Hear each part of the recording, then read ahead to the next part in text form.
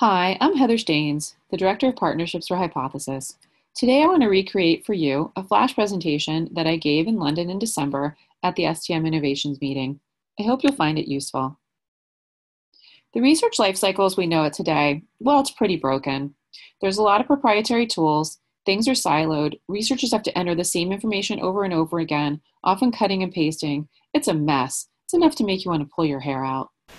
What if I told you about a tool that you could use throughout the entirety of the research lifecycle, that you'd have access to all the digital notes you've ever made on the web, private, public, and in groups, and that you could use it to filter, search, and explore in the creation, submission, revision, collaboration process, and you could even use it for deep linking.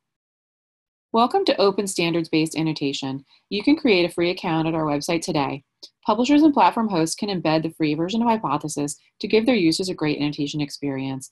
And if you want something a little bit more customized, we can work with you to create a branded, moderated annotation layer. Here's a shot of my Hypothesis profile page. I have access here to every article I've ever annotated. I can get back to them. I can see what I've written. I can click on my tags. I can filter and explore. I don't have to worry about ever losing access to my articles again. If I remove my name, I have access to the public annotation stream. Everything that's been annotated publicly anywhere around the world. I can explore annotations made by others. I can take a look at the articles that they're looking at. All of this is included in the Crossref event data and indexed by Google. In February 2017, the W3C approved annotation as a web standard. This means in future versions of browsers, you'll be able to select your annotation client in the same way that you tell your browser now what your preferred search engine is. It'll be just that easy. We recently passed 2.3 million annotations, and we're going strong. We crossed 1 million in February 2017, 2 million in October 2017. We even had a couple of 10,000 annotation days. We're looking forward to our 3 millionth annotation happening sometime in early 2018. I want to talk about annotation and how it can be used throughout the entire research lifecycle with particular attention to preprints because I don't have a slide on that. We'll be providing annotation capabilities for both bioRxiv and for the new AGU eSort preprint server. Annotation in peer review is a frequently requested use case. Here's an example of how eJournal Press has integrated Hypothesis and is available to any of the publishers who are using their platform. We're in touch with other manuscript submission systems today to include Hypothesis and other aspects of peer review. Post-publication discussion is another frequent use case. We're working with publishers to create a branded, moderated annotation layer visible by default on their content, so users no longer need to upload a PDF to another site in order to collaborate on top of it. Publishers can have multiple layers of annotation on their content. They can decide who gets to see annotations and who gets to create them. You might have one layer, for example, for general discussion that anyone can join, and maybe some limited layers, maybe one limited just to authors annotating on their own work, maybe one for exposing peer review summaries.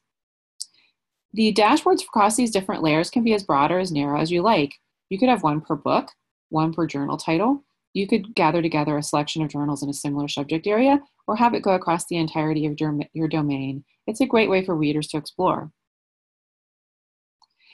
Authors can use Hypothesis to connect their research to supplemental materials and updates, even if the material is located on many places across the web. They can use Hypothesis to correspond with readers or with reviewers. You can also use Hypothesis for the automated annotation of entities.